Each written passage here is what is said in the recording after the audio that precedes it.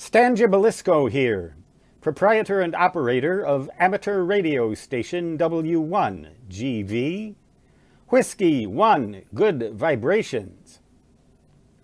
There are several different types of connectors that you can use with coaxial cable. And I sometimes get questions about whether, for example, you can use a PL259 type coaxial connector with 75 ohm coax rather than 52 ohm coax, which is what a PL259 or SO239 connector are designed for. Connectors do have an inherent characteristic impedance, just as coaxial cables do. And in ham radio work, the most commonly used coax is 52 or 50 ohms.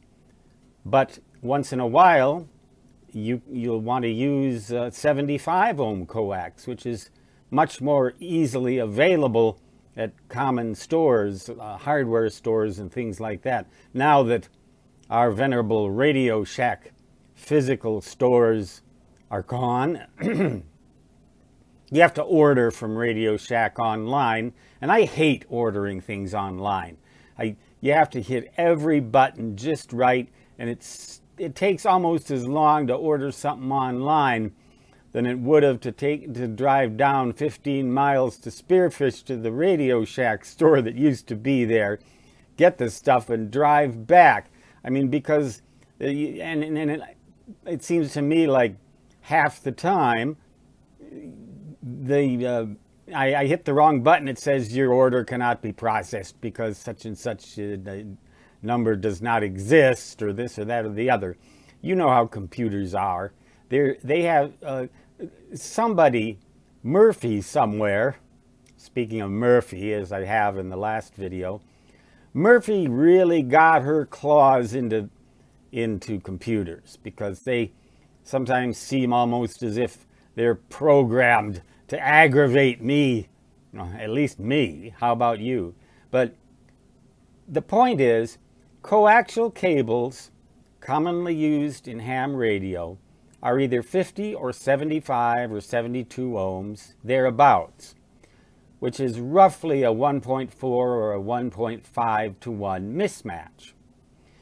Similarly, coaxial connectors for cables are designed for a characteristic usually of either 50 or 75 or thereabouts ohms, a mismatch again of 1.4 or 1.5.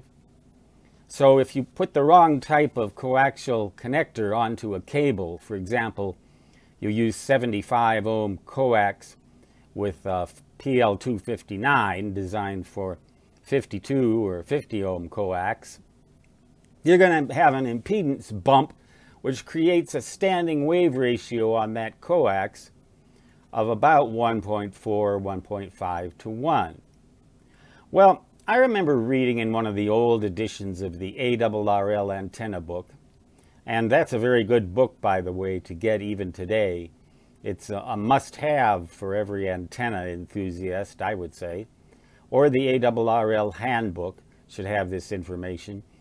You'll see that up to a 2 to 1 standing wave ratio can be tolerated no matter how lossy the coaxial cable is to begin with, that is perfectly matched, and no matter how high, no matter how long it is, how lossy it is, a 2 to 1 standing wave ratio or impedance bump of up to 2 to 1 won't cause any additional loss over and above that which effectively exists in the system if it were perfectly matched. Well, yes, there will be a slight loss, a fraction of a decibel, but a decibel is defined as the smallest detectable difference in signal strength that a user or a listener can detect if he or she is expecting it. So any decibel loss less than 1 decibel is inconsequential. It's so small that it doesn't matter. And no mismatch of coaxial connectors will ever produce more than about a 1.5 to 1 standing wave ratio, and the charts will tell you that under no circumstances will it ever produce even 1 decibel of additional loss. So what I'm getting at is, if you got coaxial cable on hand and you got connectors that you can solder onto the cable somehow or another, and you can make them watertight, just wrap them with electrical tape, then for all intents and purposes, you're good to go. Forget about the loss. Forget about the standing wave ratio. Your transmitter will take care of it if it has any kind of antenna tuning system in it, which almost all of them do. They'll always take care of a 1.5 to 1 mismatch. So all this ado about using the perfect connector, well, it's great if you can use a connector that's designed for exactly the type of cable that you are using. But it is not necessary, and the world won't come to an end if you use the wrong one. In fact, the difference in the practical real world will amount to 0. Nothing.